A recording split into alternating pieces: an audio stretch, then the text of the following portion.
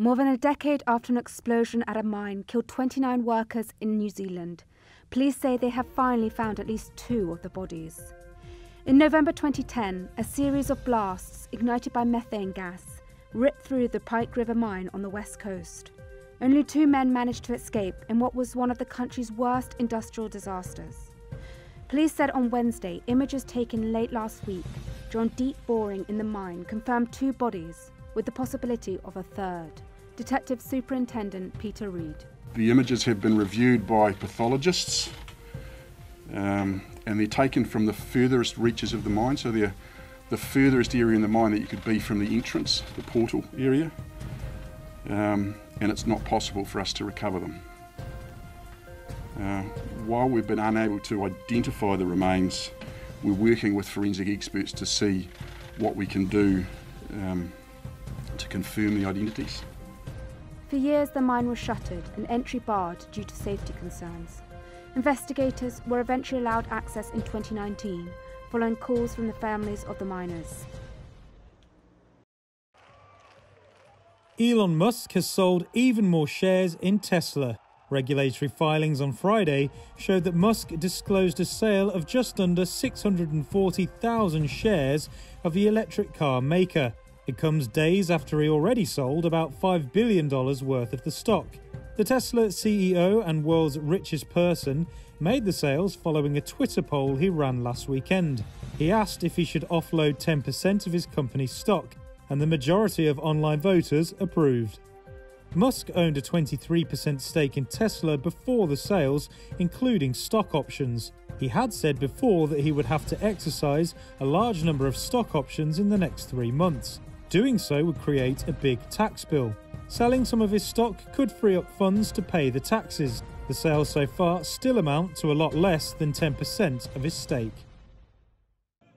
Turkish authorities have arrested a man in connection with the July assassination of Haitian President Jovenel Moïse, Haiti's Foreign Minister Claude Joseph said late on Monday. The 53-year-old former businessman Moïse, who took office in 2017, was shot dead at his private residence and his wife was wounded in the attack.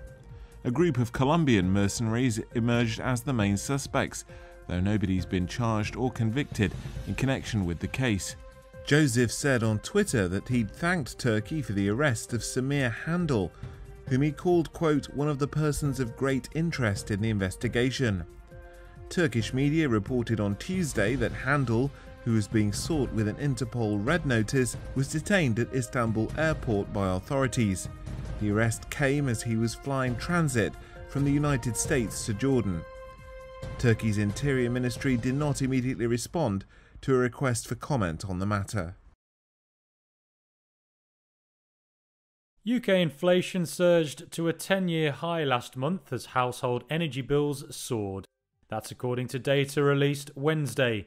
Consumer prices rose by 4.2% on the year in October, beyond all forecasts and up from just over 3% in September. The National Statistics Office said household energy bills were the main driver. Gas prices were up by close to a third in the year to October. The soaring inflation means the Bank of England is now widely expected to raise rates at its December policy meeting. It would be the first of the world's major central banks to do so since the health crisis began. There were also other signs of inflation pressure in UK data. Prices charged by factories rose more than expected, up 8% on the year. Manufacturers' input costs also jumped 13%, the most since 2008. Finance Minister Rishi Sunak said rising inflation was not just a British problem, with US price rises now above 6%. Sunak says the government will take action to offset the hit to spending power.